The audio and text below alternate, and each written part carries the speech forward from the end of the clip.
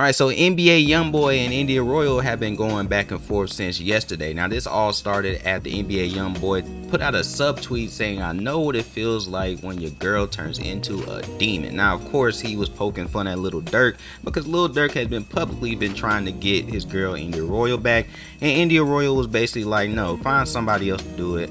I don't want this, man, let it go. Now of course India Royale took exception to this, and she put out a series of tweets herself telling, or basically saying, that NBA Youngboy was dirty, that he has a dent head, and that he is not gang for real, he was just a bad little kid. Now of course India Royale was going to come to the defense of her baby daddy because the internet has been on his ass. Now she's been clear on saying, look, that's still my baby daddy, y'all chill on him.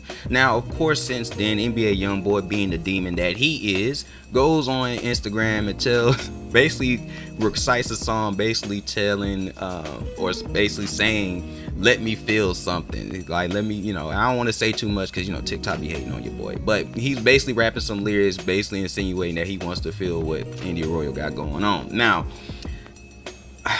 I don't really understand this weird dynamic between India Royale and NBA Youngboy. Now of course you guys know that NBA Youngboy and Lil Durk are beefing. There has been bloodshed over this. King Von passed away during their beef, and so there was a weird situation that had a lot of people's eyebrows raised when India Royale went up under one of NBA Youngboy's baby mama's posts wishing Casey a happy birthday. Now ever since then, everybody's kind of felt like there's been some type of weird dynamic going on between these three. I don't necessarily think that India Royale has any real feelings or anything towards NBA Youngboy, but I definitely feel like there is a weird line being blurred through there somewhere.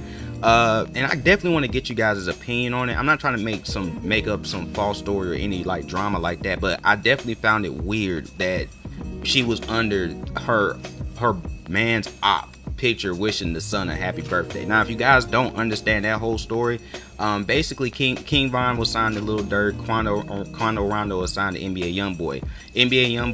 Quando Rondo and King Von was at a club here in Atlanta.